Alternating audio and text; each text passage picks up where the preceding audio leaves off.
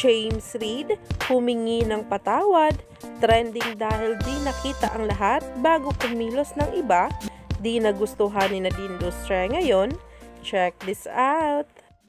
Alam naman natin na itong si Nadine at James ay talagang malapit nga ngayon matapos nga rin ang kanilang mga latest single, kung saan sa wildest dream nagsimula ang haka-haka between nga kay James at Nadine sa joint statement na hanggang ngayon hindi na nga talaga pinaniniwalaan, hiwalayan na walang kumpirmasyon galing sa dalawa kundi isang letter lamang na pinadala kay Tito Boy.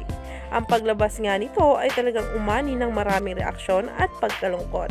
Kaya naman narito na nga guys ang latest update natin kung saan meron ngang isang tao ang nagsosorry upang ipahatid ang kanyang kamalian na kung saan nag-viral na nga at pinag-uusapan ngayon sa social media. Sabay-sabay nga nating tingnan.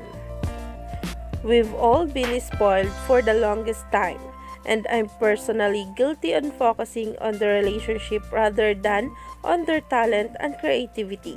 Now, I'm at peace to know that I'm still here despite the breakup because I was able to prove that my love for them is not shallow.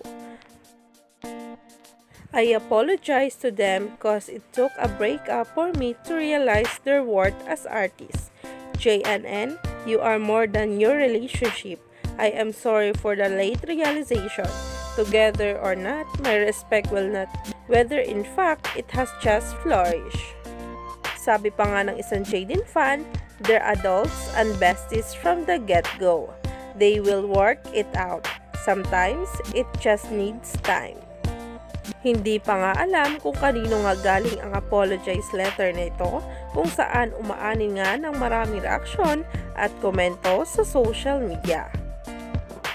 Pero dahil nga napaka-professional ng dalawa, kahit anumang issue ay talaga nga namang sinasantabi ito upang matapos lamang ang mga proyekto nito, at talaga nga namang masabi mo na kapag ang JD ang nagtrabaho, ibang level talaga ito. Umani pa ito ng maraming ang share sa social media.